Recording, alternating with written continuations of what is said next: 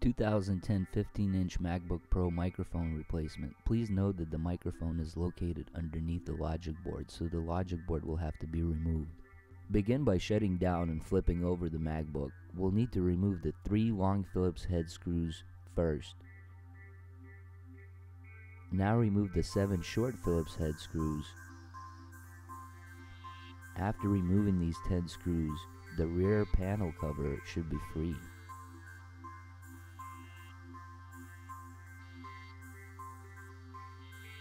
Go ahead and remove the rear panel cover. Battery removal.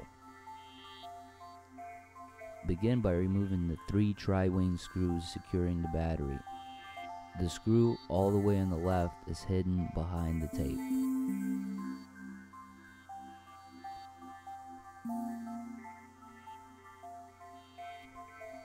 Pull up and remove the battery out of its socket. It's still connected to the logic board. Disconnect it by prying it left to right with your fingernail. Logic board removal. Begin by removing the 3 T6 screws securing the right fan. You can leave them in place, but unscrew them about 4 turns each. Lift up and disconnect the fan from the logic board. Be careful when disconnecting, you can damage this connection. Repeat the same procedure on the left fan as well. Remove the 3 T6 screws. Leave them in place. Lift up the fan and disconnect it from the logic board.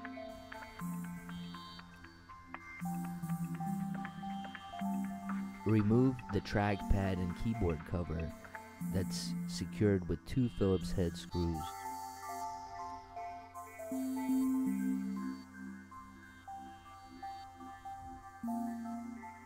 Disconnect the LVDS cable by first moving up its locking mechanism and pushing it back out of the socket. Be very careful when making this disconnection.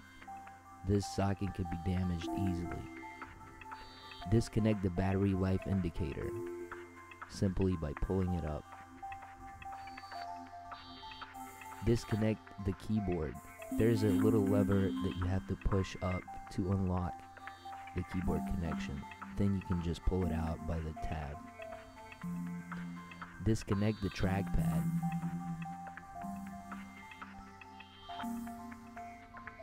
Disconnect the SATA hard drive cable. Disconnect the speaker. Disconnect the DVD drive. Disconnect the Wi-Fi cable. Disconnect the iSight camera cable. Remove the 7 T6 screws securing the logic board in place.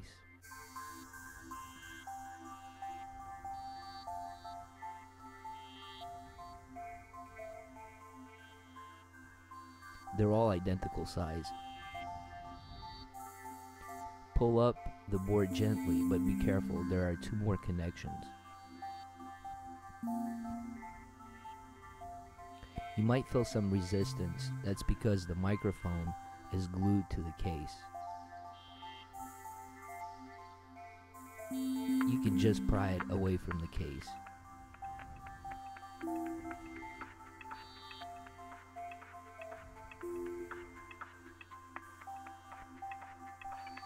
You can now disconnect the DC in board. The logic board is now free. Microphone removal.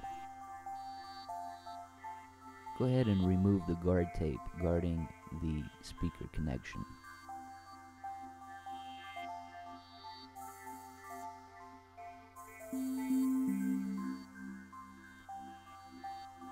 Remove the 2 Phillips head screws securing the speaker. There's one on the top and one on the bottom.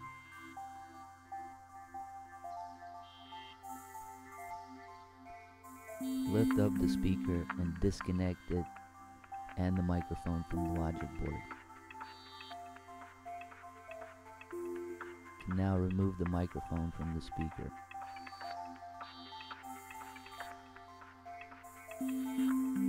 Microphone installation. Insert the microphone into the speaker.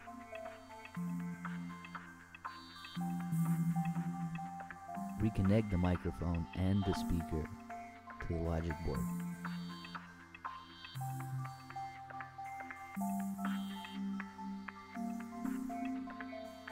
Place the speaker into position and secure the 2 Phillips head screws.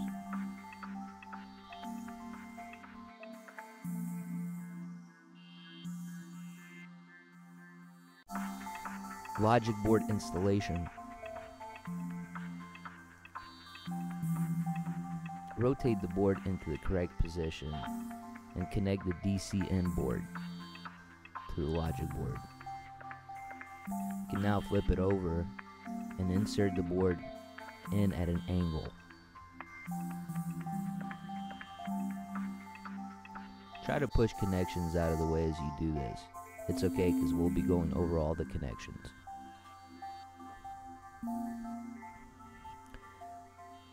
Pull out any trapped connections, either with your fingers or a set of tweezers. Make sure not to forget the backlight connection. Just go around the contour of the logic board and make sure that nothing is trapped.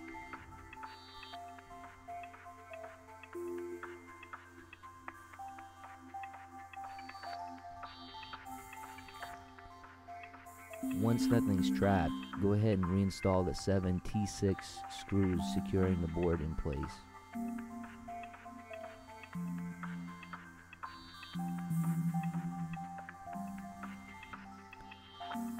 We can now begin connecting everything back. Go ahead and start off with the keyboard backlight connector near the right fan. Make sure to lift up on the lever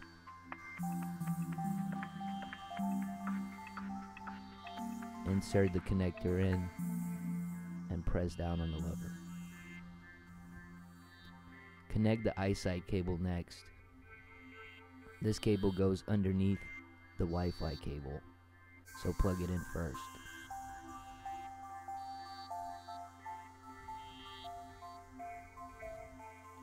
Connect the Wi-Fi cable over the eyesight cable.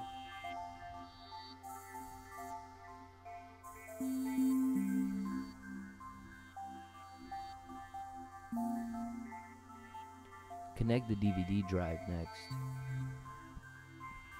Connect the speaker.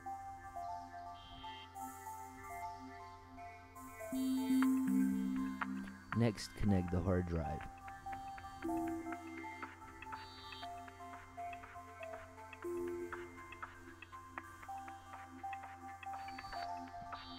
We can now connect the trackpad.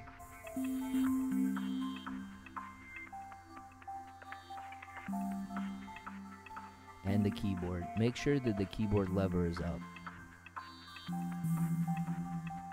Gently pry in the connection. You can wiggle it left to right to make it easier to fit into the socket. Once it's all the way in, go ahead and lay down the keyboard lever.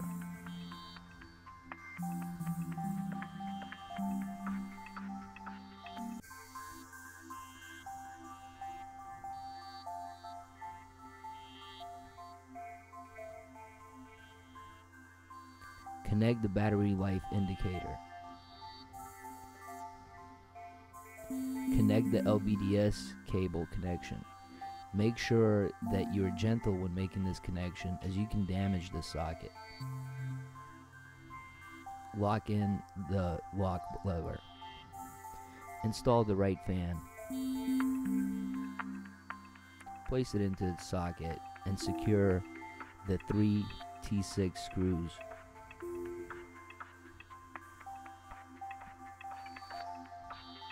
Connect the fan to the logic board.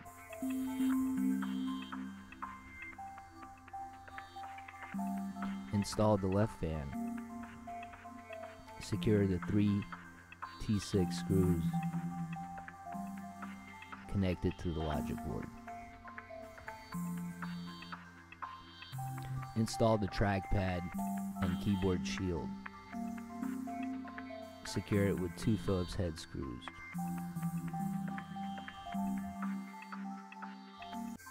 Battery installation.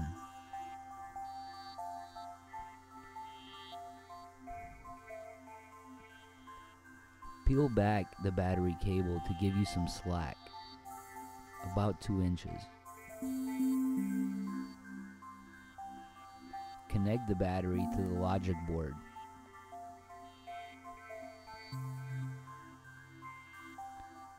Insert the battery into the socket now.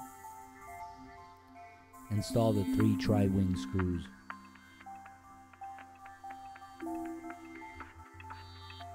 Install the rear cover panel. Install the 3 long Phillips head screws first as shown.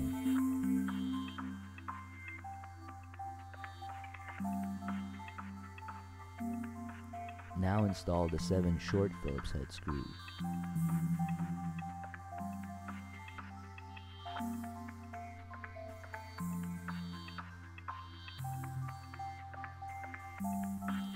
Reset the system management controller and the NV RAM.